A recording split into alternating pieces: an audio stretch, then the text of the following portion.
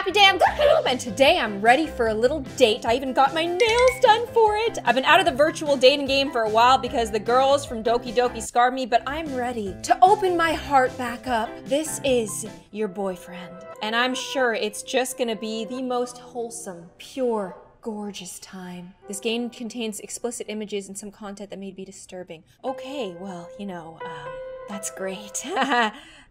Welcome, Gloom. You two have fun. Why does that seem so ominous?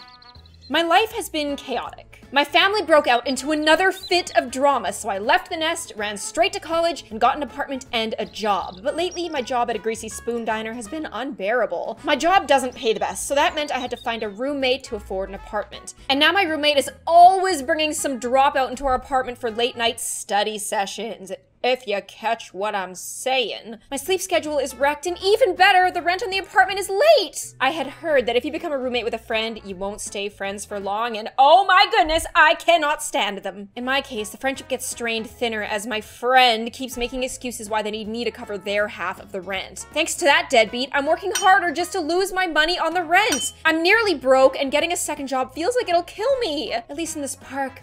Namaste, I have alone time. Look how gorgeous she is. I've always loved this part of the park. It's untouched by obnoxious family members and college jerks, screaming kids, chads. The only people who come here are the groundkeepers. Even then, they only come by in the morning. Closing my eyes, I rub my face and huff out the tension from my lungs so that I could calm down and enjoy the peace and quiet. Just then, I feel someone sit down beside me. I turn and look towards the interloper. Oh, hey, take it easy. It's just me. What, who? The stranger says, trying to keep me from leaping too high off the park bench. You're a jumpy one, aren't you? Yeah, I am. He smiles and scoots himself closer to me, shyly and awkwardly. I mean, I do like a good shy guy. I keep my eyes on him, unsure of what his intentions are. His blinking eyes don't stray from mine, not once. So, are you waiting for a family member or a friend?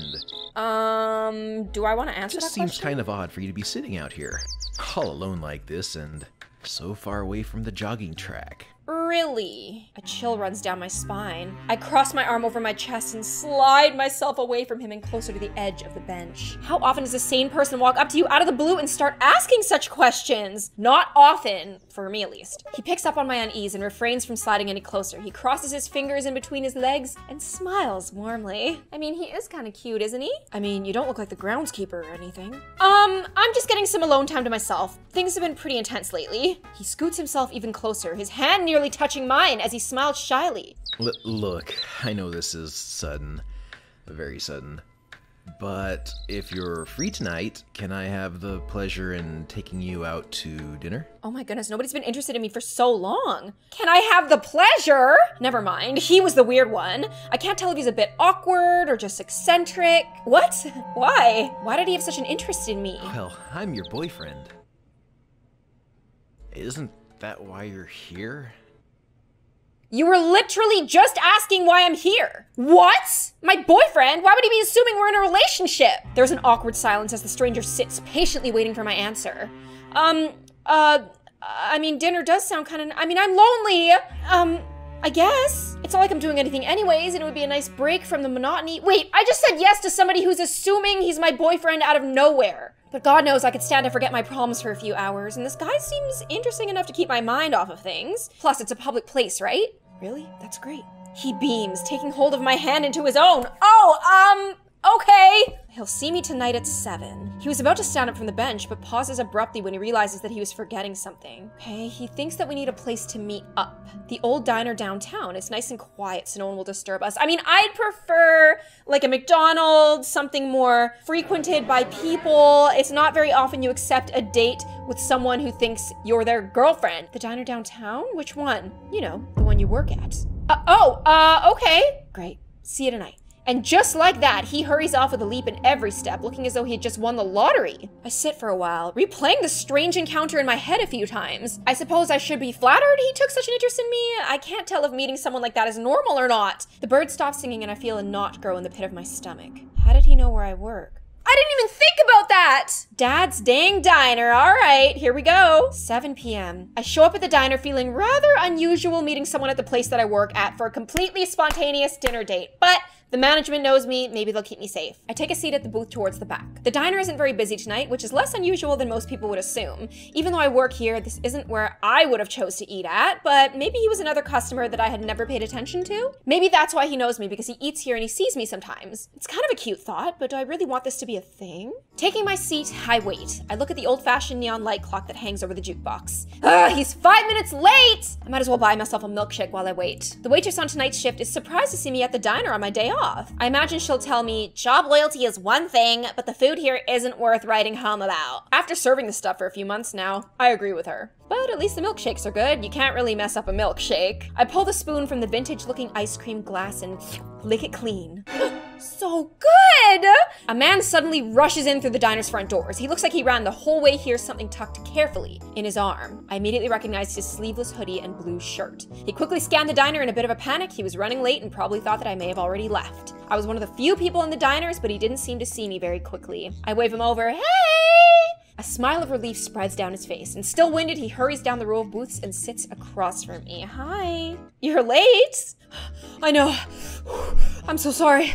I had to make a quick stop. I don't know where his voice went. Giving a timid smile, he pulls out a long white box that he was carrying. He places it on the table and slides it over to me. Here.